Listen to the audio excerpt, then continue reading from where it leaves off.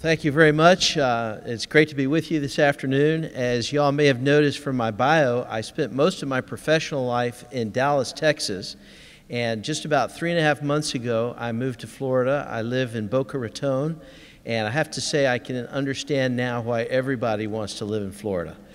So thank you for welcoming me here.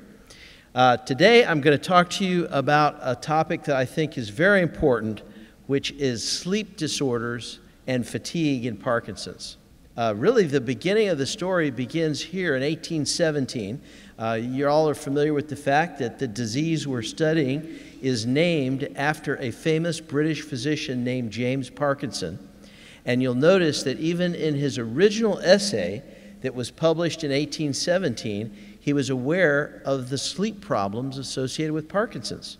He noted that in this stage, talking about the more advanced stages of Parkinson's, the sleep becomes much disturbed, the tremulous motion of the limbs occur during sleep and augment until they awaken the patient, and frequently with much agitation and alarm.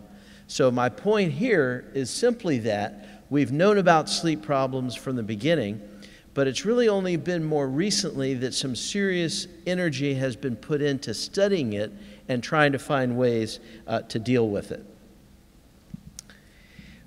What I'm going to do, I've broken my talk down into two halves. The first half is going to be to talk about the sleep problems in Parkinson's disease. And then a little bit later, towards the end of my talk, I'm going to focus more specifically on the subject of fatigue. And as I hope to persuade you, sleep problems and fatigue are actually two different problems, although there are some interconnected features of the two.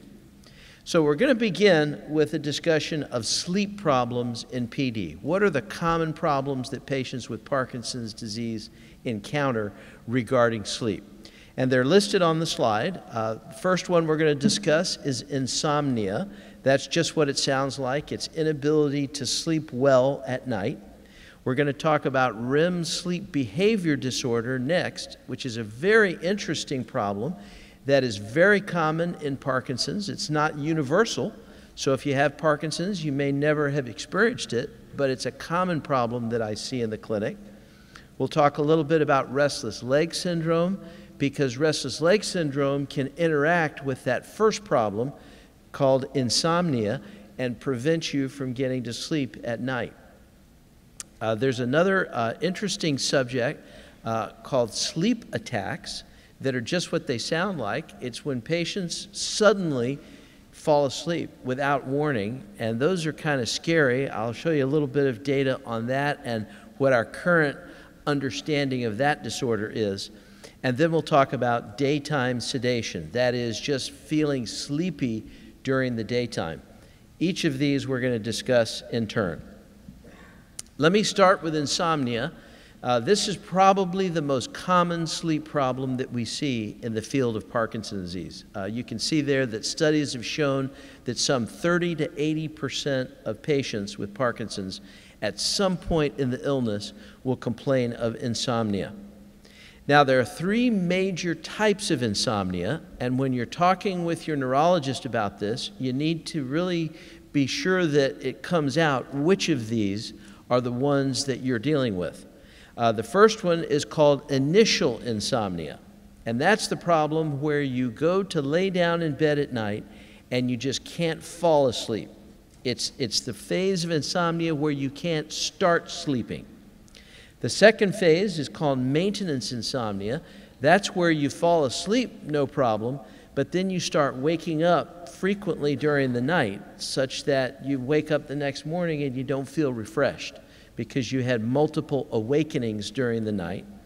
And then the final type is called terminal insomnia, and that's when you wake up in the early AM hours and you can't get back to sleep, period.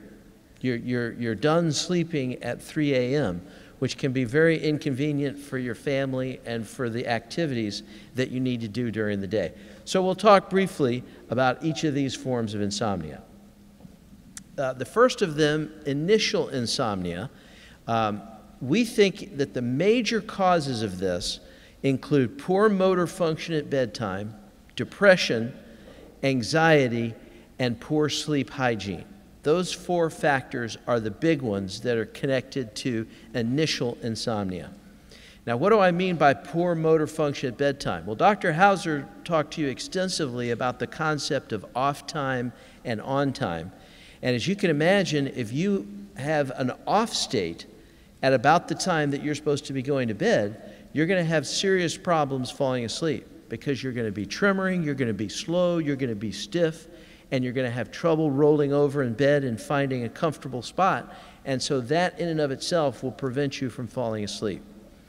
One of the treatments for that, Dr. Hauser pointed out, is GoCovery. Another one that I found very useful is a newer version of carbidopa-levodopa called carbidopa-levodopa extended release capsules. Goes by the trade name Rytari. What that does is it produces a more even saturation of dopaminergic stimulation during the day, and thereby reduces the risk that you'll be in poor motor function when it's time for bed. Depression and anxiety, you heard about in an earlier talk this morning, very common in Parkinson's disease, and those should be independently addressed. The good news is we have good treatments for both of them, and so if you're feeling sad or if you're feeling anxious, invariably that will interrupt your sleep. Be sure you mention that to your neurologist so he can get on the right treatment for that. And then finally, there's this problem called poor sleep hygiene.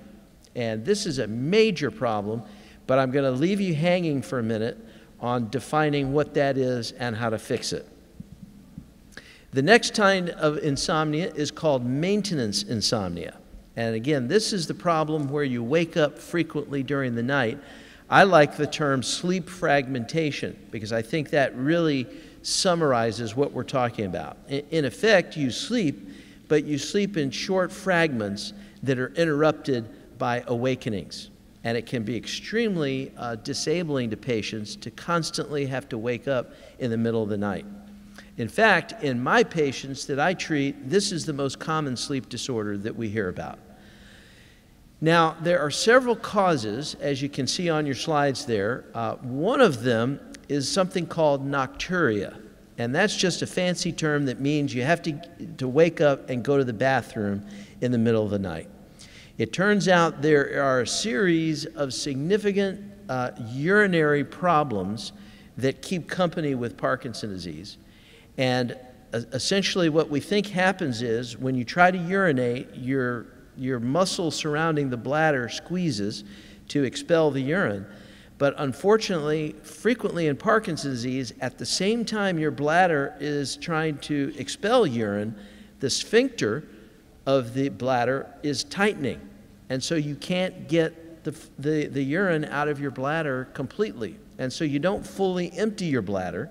And therefore, if the bladder is not fully emptied, guess what? It fills up much quicker, and it requires you to get up and go to the bathroom frequently at night. The reason I explain all that to you is that's treatable. Now, you need a different kind of doctor for that. You need a urologist with a U to treat that. And so ask your neurologist if this is the problem, and if it is, they can refer you to a good urologist for the treatment of those bladder problems that can affect you during the nighttime. Motor fluctuations are another key problem here. Essentially, if you're in an on state when you go to bed, you'll be able to fall asleep. But then if that dose of medication wears off in the middle of the night, guess what? Your tremor is going to come back, your stiffness is going to come back, and you're going to wake up again. So here again, strategies that reduce off time. GoCovery is one. There are multiple other drugs. Rytari is another. Your neurologist will be familiar with all the tools that we have to reduce off time, and in doing so, we can reduce that fragmentation of your sleep. And then unfortunately, there's also an element of the progression of Parkinson's disease itself. And that's what James Parkinson was talking about, because of course at the time he wrote his essay, there were no known treatments for Parkinson's disease. And what he observed was that the more advanced the patient was, the more likely they would have sleep disorders. And for the progression, of course, there's not much we can do. But the bottom line is, if you have maintenance insomnia, you're waking up frequently at night, be sure to consult with your urologist if it's a urinary problem. Talk to your neurologist about switching around or adjusting your PD meds to avoid a nocturnal off state, and always follow the rules of sleep hygiene. And then finally, terminal insomnia is that one where you wake up early in the AM and can't get back to sleep. This is the most poorly understood of all the types of insomnia in Parkinson's. We suspect it may be in part due to excessive daytime sleep. Raise your hand if you have Parkinson's and you take naps during the afternoon. So I see a number of hands up. Naps are commonly employed by our Parkinson patients to deal with sleepiness during the daytime. But believe it or not, that's a problem. Your naps are probably hurting you, and we're going to talk about that more in just a moment. So what are the rules for sleep hygiene? What do I mean by this, and how do we employ it? This is the first step for treating all forms of insomnia. I don't care if you have initial, maintenance, or terminal insomnia, you need to focus on these rules for sleep hygiene. The concept of sleep hygiene is simply this. Every individual has a certain amount of sleep that their body needs for optimal health. And what you have to do is prepare your body for the sleep that you need and make sure it occurs at night. You don't want to be getting the sleep that you need in the middle of the daytime, or guess what? You've just stolen sleep time that you might otherwise be able to spend at night when everybody else is sleeping and when the world is shut down. So here are the rules for sleep hygiene that come from the Sleep Foundation. I'm just going to briefly mention these. You can read them. Number one, you need a good sleep schedule. And what I mean by that is, to the extent possible, you ought to have relatively fixed wake up and going to bed times. Don't have a high degree of variability on when you get up in the morning and when you go to bed at night. You really need to minimize daytime naps. And I am constantly working with my patients to avoid napping, both intentional naps and unintentional naps. What's an unintentional nap? That's when you're watching TV in the evening after supper and you fall asleep. That's one of the worst types of naps to take, because then when 2 hours later you go lay down in bed at night, there's no way you're going to fall asleep because you've already taken the edge off of that need for sleep. It's very important to have a nightly sleep routine. What do I mean by that? You want to start dimming the lights. You want to stop using your iPhone, your iPad, and your other electronics. You need to really go into a wind down phase and relax before bed at night. It's just as important to develop a healthy daylight schedule.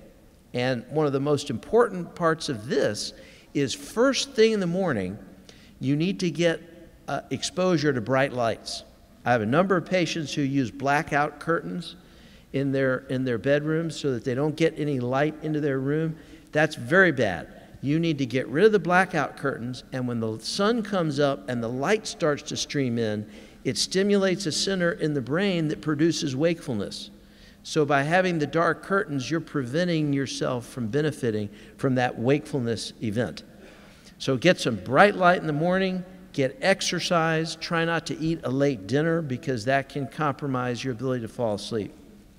And then finally, you want to spend a few minutes thinking about your bedroom.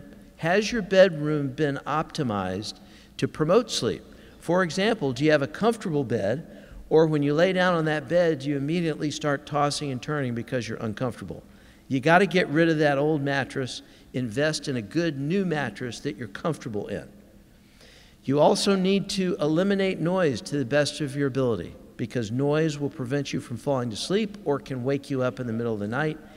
And then for the nighttime period, you want to block out light. So if you live in an apartment and you overlook a busy street with a street light, that's when you need your blackout curtains.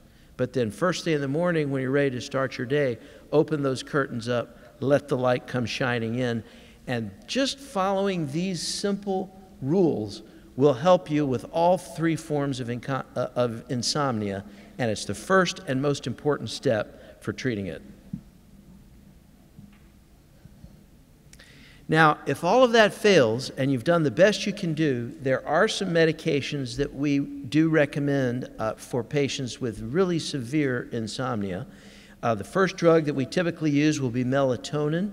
What's great about it is it's available over the counter. I recommend 5 to 10 milligrams as a single dose at bedtime. And the beauty of melatonin is it's a natural agent. So melatonin exists in nature, and all we're doing is we're giving you a higher dose of an otherwise naturally occurring substance, which activates the sleep center and helps to put you to sleep. When that drug doesn't work, as a second line, there are a couple of sedating antidepressants that I like. I've listed them there, trazodone and doxepin. The reason those are my go-to drugs is they're not addictive, they cause a minimal hangover effect the next morning, and they allow you to have a restorative type of sleep that makes you feel refreshed. And the other thing that's great about them, you heard me say earlier that depression is one of the causes of insomnia, so there may be some undiagnosed depression going on that's contributing to your insomnia, in which case an antidepressant drug is a nice helper with the problem we're dealing with. The drugs I do not recommend are Benadryl, which is a sedating antihistamine. It's the active ingredient in Tylenol PM and a number of other drugs you can get over the counter, because all drugs in that class have now been linked to an increased risk of memory impairment down the road. And as you may know, Parkinson's disease is a risk factor for memory impairment anyway, even without the help of drugs like this. And then I don't like basically any drug that you've seen advertised on TV for sleep, because all of those drugs generally have an addictive property and they do not produce a restorative type of sleep, which is what we're looking to achieve. Now, the next topic on our sleep disorders list is called REM sleep behavior disorder. REM, by the way, stands for rapid eye movement. So as you may know, there are multiple different stages of sleep that the body goes through during the night. The REM sleep does not occupy a very large percentage of your sleep, but it's a critically important type of sleep during which you have vivid dreams. And in the normal human brain, there's a special pathway that paralyzes all of your skeletal muscles except for your heart and your diaphragm during that period. So when you're dreaming and jumping off buildings and fighting with people and skiing and riding your boat and doing all of these other activities in your dream life, your body lies very still in bed. That's the way it's supposed to work. Well, unfortunately, in Parkinson's disease, that pathway degenerates. Not in all patients, but in many patients. And the result is they start acting out their dreams. And in some patients, that acting out can be very violent. You can hit, you can punch your bed partner, you can even fall out of bed and injure yourself. And so we don't want that to occur. And if this is a problem that you have, please talk to your neurologist about it, because it is imminently treatable. This is one of those problems in Parkinson's disease that has a relatively easy fix if we hear about it and the patient lets us know. Incidentally, one of the major reasons that we want to treat this is because if we don't treat it, eventually your bed partner, if you have one, is going to leave the room because they don't want to get beat up every night as a result of your activity. And we don't want that. I want your bed partner to be able to stay in bed with you, and that's why it's important to treat it, even though you as the patient may not know it, because again, you're asleep when this is happening. You can see the treatment options there. Again, we start with melatonin. It does work in many patients. When that's insufficient, we up the dose and we give a drug called clonazepam that is extremely helpful at reducing REM sleep behavior disorder. So please, if this is something you have, make a note of it and discuss it with your physician. Now, restless leg syndrome is the next one. RLS, as you may know, is an uncontrollable desire to move your legs. And it tends to occur very inconveniently when you lay down in bed at night. So you're laying down in bed, and then immediately your legs start to bother you, and you have to kick them and thrash them around to relieve that feeling. Obviously, if you have that, you're going to have insomnia as a result. It is much more common in Parkinson's than it is in the general population, and there is a treatment for this one. The best treatment, I find, is to use, once again, one of these long-acting levodopa preparations, because levodopa is an excellent drug for controlling it, and if you're wearing off and your levodopa levels are dropping, that's when your RLS will occur if you have this problem. There are a couple of other FDA-approved drugs for RLS. They fall into the category of the dopamine agonists. They're okay to try, but there are a number of adverse effects that result from dopamine agonists, which is why that's not my first-line drug. And then gabapentin is the other drug that your doctor will know about. When used appropriately, can help a lot with restless leg syndrome. Now, this is a slide talking about sleep attacks. This video is not of a Parkinson patient who had a wreck, I'm happy to say, but this can happen and does happen if in rare cases where patients are doing something potentially dangerous, whether it be driving or operating heavy machinery, and they fall asleep suddenly. This was first reported in the summer of 1999, and it generated a tremendous media buzz, as you can see there. And it was linked pretty closely to a couple of drugs that were prominently being used at that time point, which were called dopamine agonists. What we now believe about these sleep attacks is that they're actually very rare. So I don't want you to walk out of here thinking that if you have Parkinson's disease, you're likely to experience this. It's quite uncommon for this to occur. But what does happen fairly frequently is patients, when driving, start to feel sleepy. And if you start to feel sleepy when you're driving and you ignore that feeling, then you may really fall asleep and wind up having an accident. But for the vast majority of patients, there's a feeling of sleepiness that occurs before you actually fall asleep. And so what I'm asking you to do is be reasonable, and if you start to feel sleepy while you're driving or doing anything other dangerous, you need to pull over the vehicle and rest. Don't think you can fight it, because as a Parkinson patient, you have a reduced ability to fight that sleepiness and may very well fall asleep while you're driving. I mentioned this before, but it's important to remember that the dopamine agonist class of drugs have a particular relationship to this problem.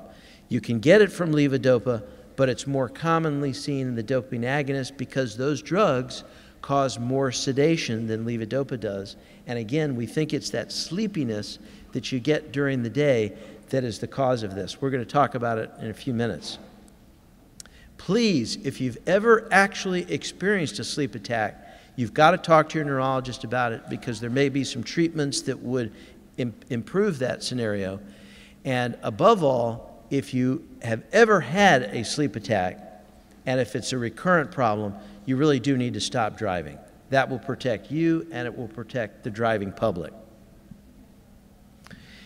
Now, the final topic on the issue of sleep disorders is daytime sleepiness. This is extremely common in Parkinson's disease. In fact, in one study that we did, 55% of all Parkinson patients have excessive sleepiness. So this is a huge issue, and as you can imagine, it ties in a little bit with insomnia. If you're not sleeping well at night, you're obviously much more likely to be sleepy during the daytime. Unfortunately, this is not often discussed in office visits, and it should be, because as I will show you, there's some very important treatments that can be employed for this. What are the causes of daytime sleepiness? Well, unfortunately, the duration of Parkinson's and the severity of Parkinson's are causes. Obviously, you can't do anything about that. But it's also true that the total daily dose of dopaminergic drugs that you're taking, if you combine all the different drugs that you take for Parkinson's, the higher those doses are, the more likely this is to happen, as well as the use of a dopamine agonist at any dose. So in part, because of this risk, I have begun to de-emphasize the use of dopamine agonists in my practice. What do we mean by dopamine agonists? I've given you the list of drugs there. Pramipexole, ropinirole, and rotigotine are the drugs that potentially place you at higher risk for this. So what's the treatment? Unfortunately, we can't do anything about disease duration or severity, but what we can do is use the lowest dose of dopaminergic drugs that you need, never take more than you need, ask your neurologist whether or not you should consider coming off a dopamine agonist if you're already taking one. And then there are some stimulant medications that we have used successfully when we really get into trouble with this. And the two are modafinil and armodafinil. So I prefer those drugs to the amphetamine-like products because amphetamine, at least in animal models, can actually accelerate the progression of the neural damage that is characteristic of Parkinson's. Well, finally, in the last few minutes, I want to talk to you about fatigue in Parkinson's disease. Very interesting subject. It turns out fatigue is not the same thing as sleepiness. These are different problems, and you can see the definition there. It's significantly diminished energy levels or the increased perception of effort required to do something that is disproportionate to the need for the actual task. These are some of the symptoms, just to give you a thumbnail sketch. They can be caused just by normal activities. You don't have to do something super strenuous to feel fatigue. They can occur with little or no exertion whatsoever. In fact, this may be such a big problem that you may develop a fear of doing any kind of activity. You may become a couch potato because you're afraid that if you get up and you go for a walk or you go to the store, that you'll be so fatigued that you won't be able to go on. So fatigue is a big problem, and it's something that needs to be addressed. The other key feature of fatigue is that it can result in significant distress and social impairment. When I see a patient who has bad fatigue in Parkinson's disease, it really affects their life. It affects their relationship to their spouse, their children, other friends, because their tendency is to not want to go do anything for fear of worsening the fatigue and reaching a point where they literally can't go on. We now believe that fatigue as a specific problem affects up to 50% of patients with Parkinson's disease. So again, there's a coin toss on whether you're going to have this.